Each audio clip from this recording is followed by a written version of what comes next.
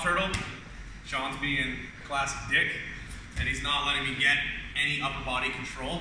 So I can't really like get my arm inside here. I can't get a motorcycle grip. I can't get a seatbelt.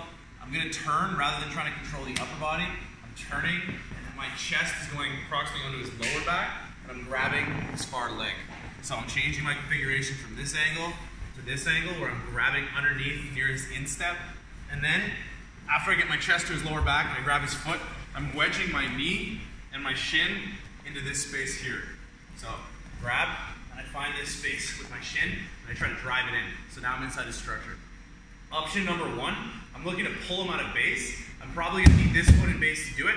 I drive off this foot and try to find his Achilles right here as I bring this hook inside, and I end up in what's usually known as the truck position.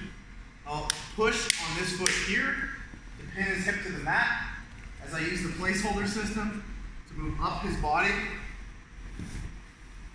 taking the back, ending up on my elbow. The follow-up movement is going to be, I end up in this position, slide my shin in place. I'm trying to pull him out of base in this direction, but he's trying to drop his hip to the floor here to prevent me from doing that. So I go to pull, I can't quite pull, so I jump or roll over my shoulder, finding his foot as I roll and inserting this hook. All right.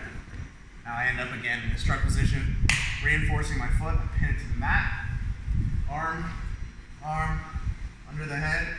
I have to relieve this bottom hook because it's limiting my hip mobility. So I move it out from that grapevine position into like a standard hook, and ideally I end up on my elbow on his back.